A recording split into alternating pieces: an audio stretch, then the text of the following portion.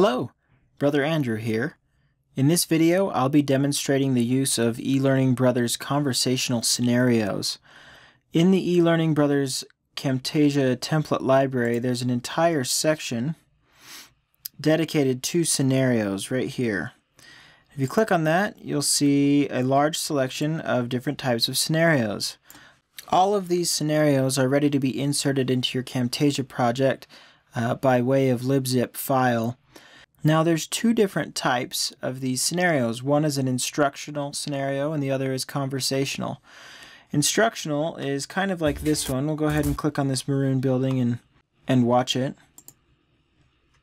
So you can see that there's only one person, and as you play through it, it's displaying a lot of information, and so it's as if this person is speaking directly to your viewer. A lot of these will also have buttons that are ready for interaction. See if we can find one of those. This one right here, this conference room. This one is one person interacting with the viewer, and there's several buttons that you can turn into hotspots and use them to bounce around your timeline. What I'm going to be talking about today are these conversational scenarios. In these scenarios, you'll find two characters, many times with speech bubbles around them, waiting for you to customize. So let's go ahead and pick one of them. I think we should get this simplistic Camtasia scenario. So we'll go ahead and download the libzip, and we'll open up Camtasia.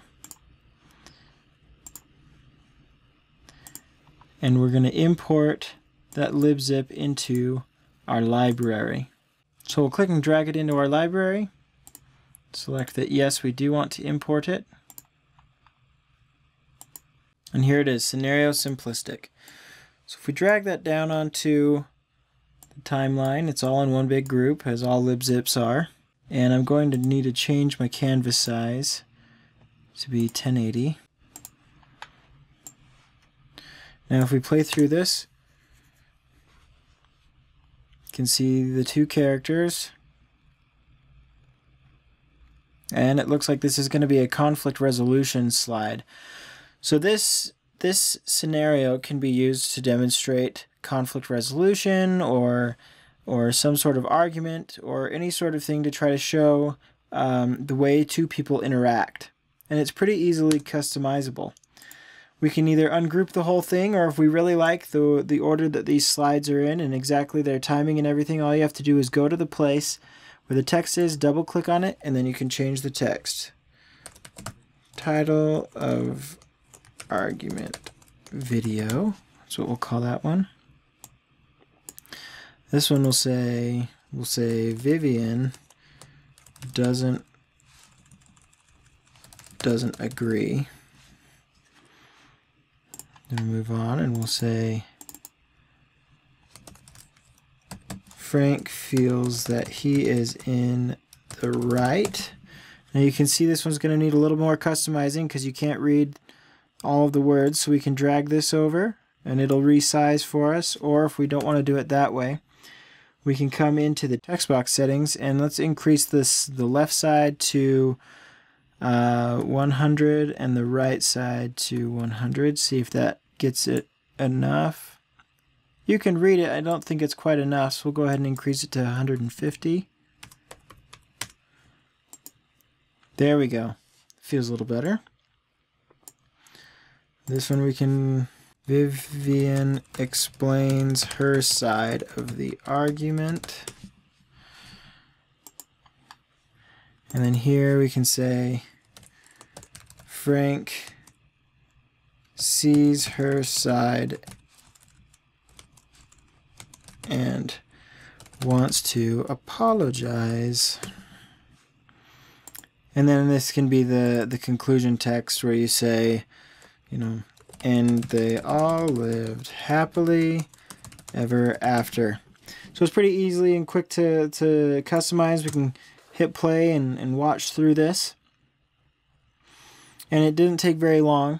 It's easy if I want to switch out the cutout people. I just download a new cutout person into my clip bin and then remove the person I don't want. So let's say I don't want Frank in this one. I want a different cutout person. So I can drag in another cutout person I don't have another one ready for it right now, but we can put in this woman. And we'll go ahead and go to the visual properties and flip it this way.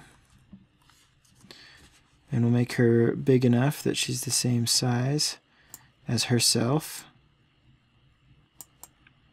How about there? And now when it plays, there'll be that other person. We will need to animate it. We could have copied the animation properties from the previous cutout person as well.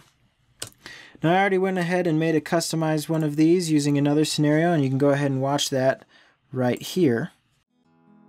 I have been asked by video makers about our scenarios a few times. They come up to me and ask, "Why do you make scenarios for video editing? Where do they fit in? I have just been leaving them out because I simply cannot find a place to put them in my videos."